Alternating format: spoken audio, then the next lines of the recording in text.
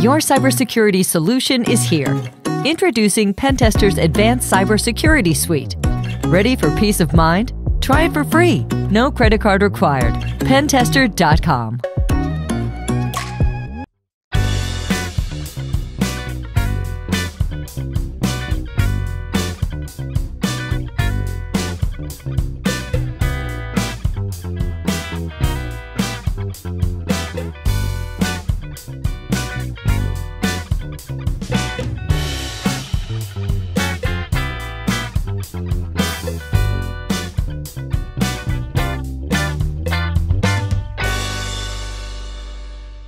Hello, everybody. I want to welcome everybody to Reform Gangsters. If you like my content, please hit the subscribe button and ring the bell. Also, don't forget about my Patreon. I have a lot of exclusive content on there. I've been making new content like crazy. It's all on Patreon. The membership start at $1. Check it out. Also, don't forget about my store. I have some nice items, hats, shirts, mugs, Fat Andy t-shirts. So, check it out. So today, a lot of people have been asking me about my recovery and the mob. I just did it also. I just did an interview with a college student in California that's doing a paper on me, believe it or not. And he said that a lot of people on his college campus watch my podcast because they're very interested in how I used to be a mob guy, a violent criminal, and how in my recovery and how I live today, how I made these changes, and especially about my recovery, that I'm open with it. So today I saw a picture on social media the other day of John Gotti and Tony Lee. And I put it up on my social media today. That's the picture right there. If you can see that picture right there. That's the picture right there of Tony Lee walking with John with his arm. And that's how Tony used to walk with me. He used to put his arm inside my arm, and we used to walk and do walking talks. Those are two men that I know. Well, Tony Lee, I knew my whole life. He baptized my brother. He was my godfather at confirmation. He was my father, Fat Andy's partner from when they were teenagers. John Gotti, I met when I was 12 or 13, so I knew him for a major part of my life. And, and as far as my addiction goes, I started out, using drugs in the 60s, recreationally. In the 70s, everybody was blowing cocaine. It was the disco era. I mean, everybody in the mob was drinking and blowing cocaine. A lot of addiction and alcoholism in the mob. A lot of it's undercover, on the down low. Mine wasn't. But these two men who are two mob guys, two gangsters, two La Cosa Nostra all the way. I mean, they both played a major role in my recovery.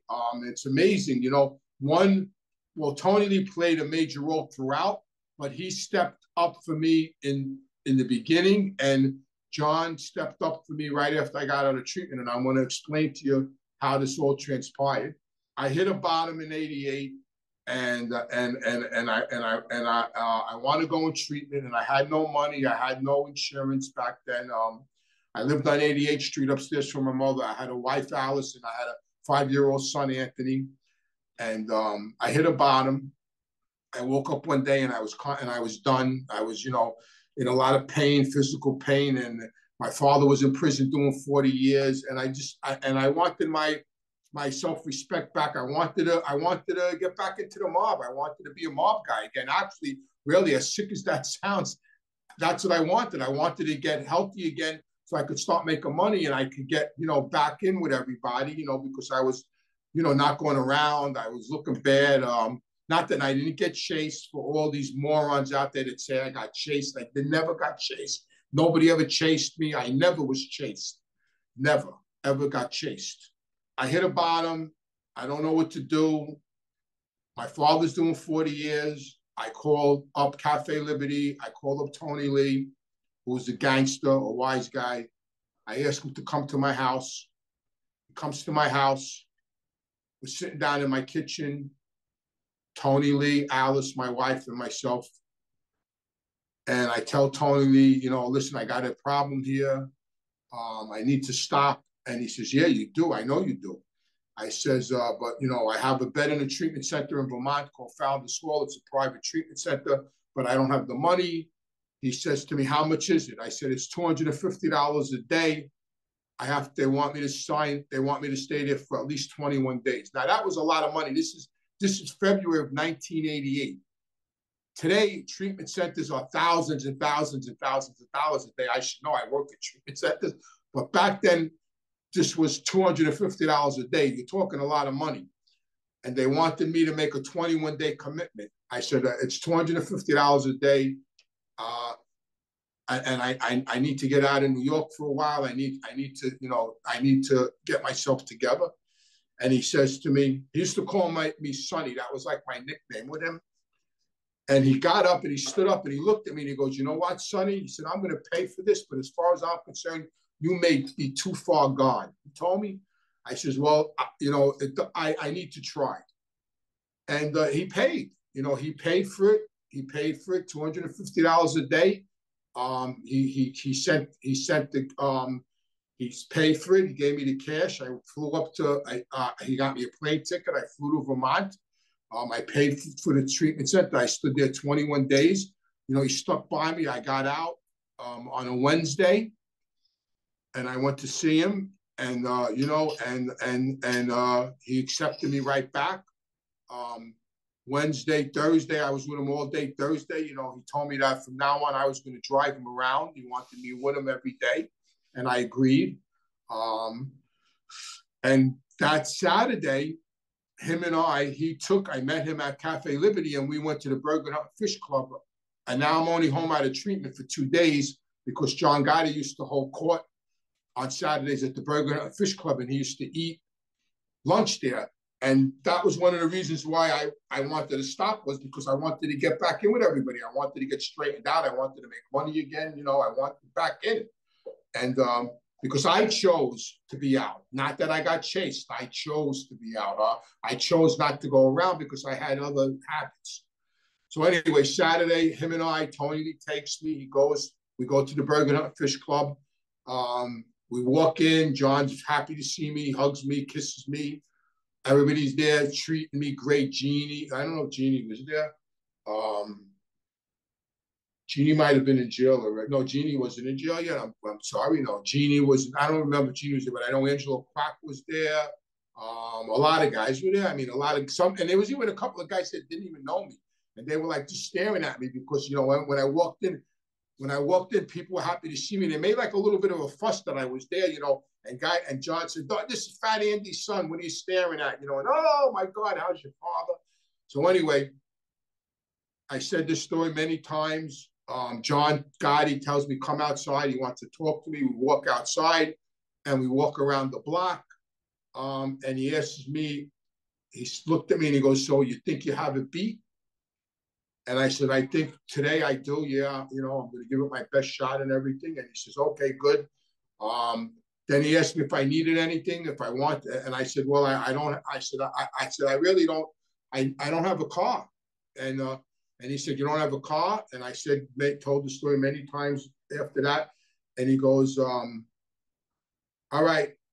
We go back around the corner. He goes in his office. He comes out. He tells me, listen, go to 84th Street and go in there, ask for this guy Anthony, and take a car. I said, really? He goes, yeah.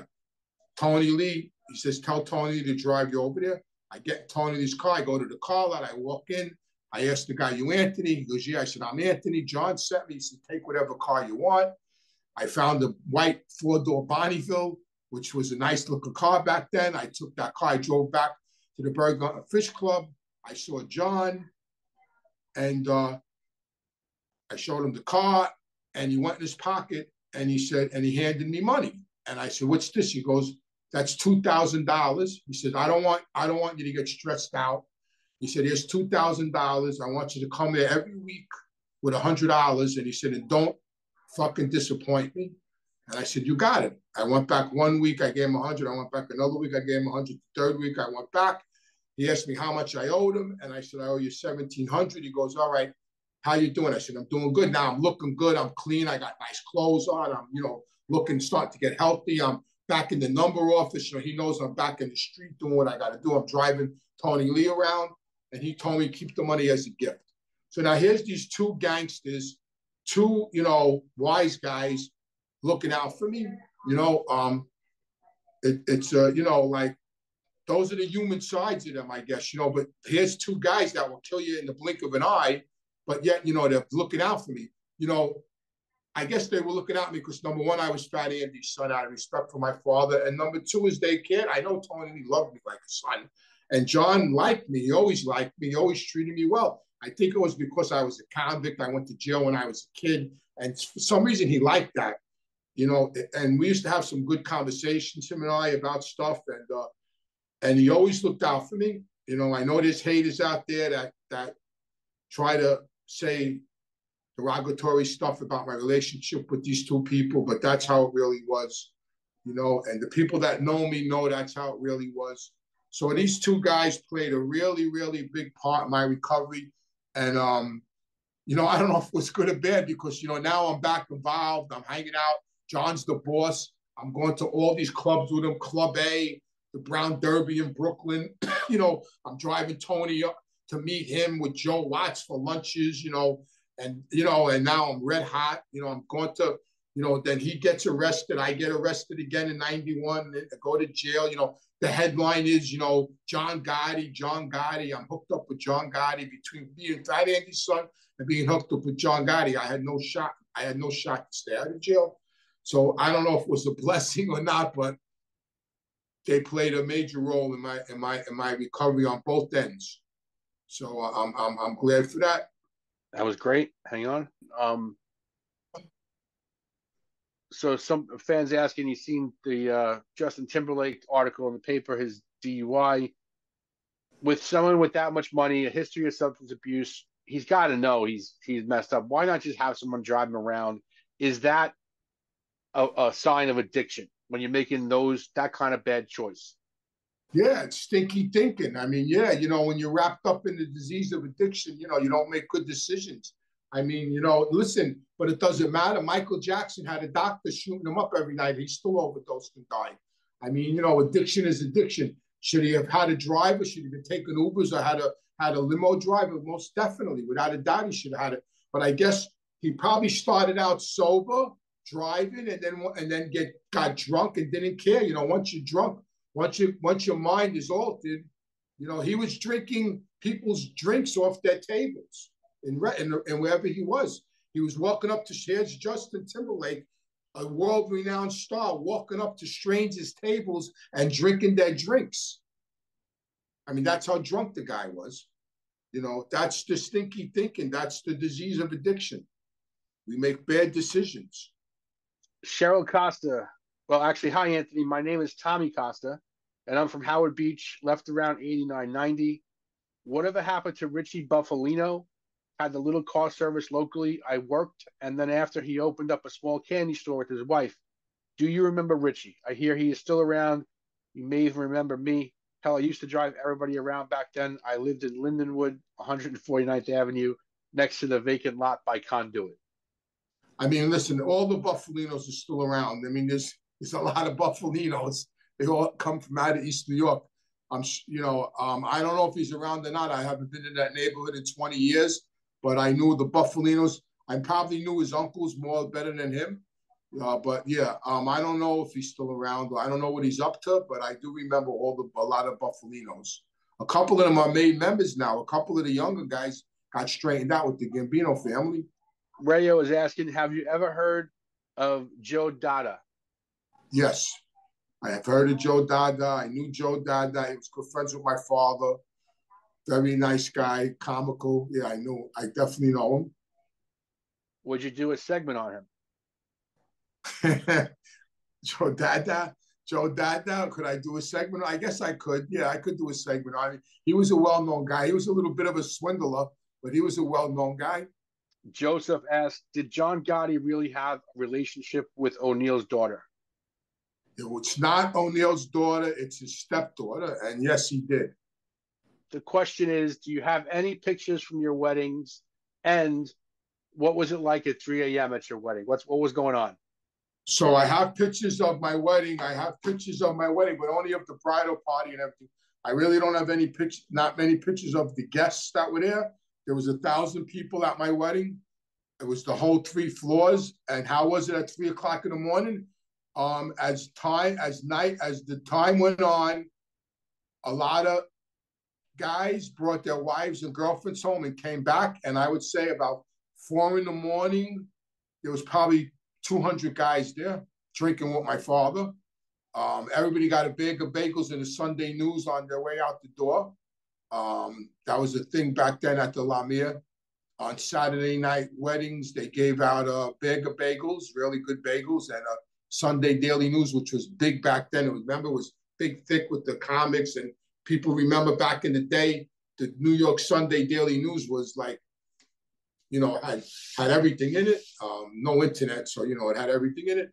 And yeah, at the end, as it got to, my father stood there actually till the next afternoon drinking. I left about 6 in the morning, and we went to the Hilton Hotel.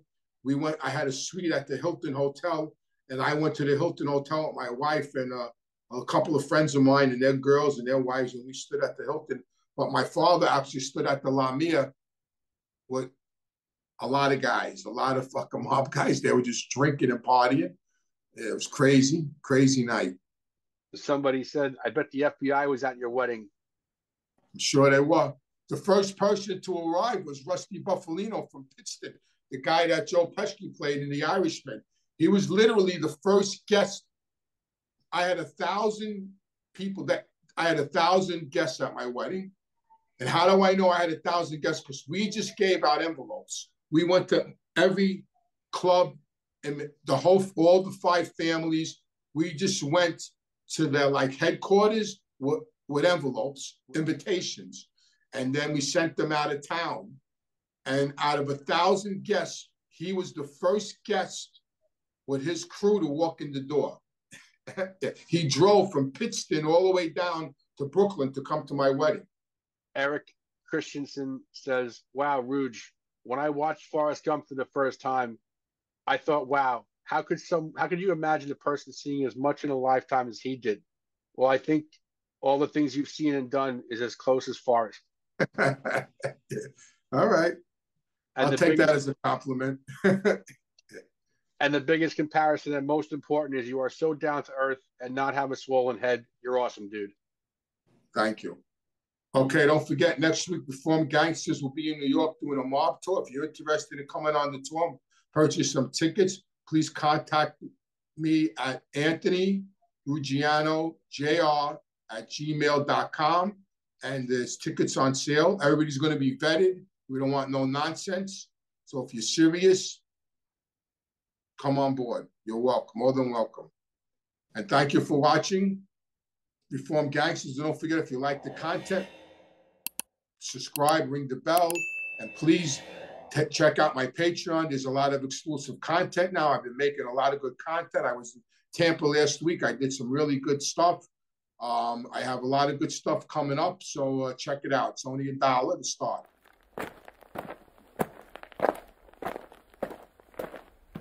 Enjoy my show. Please join my Patreon. Ask your questions live.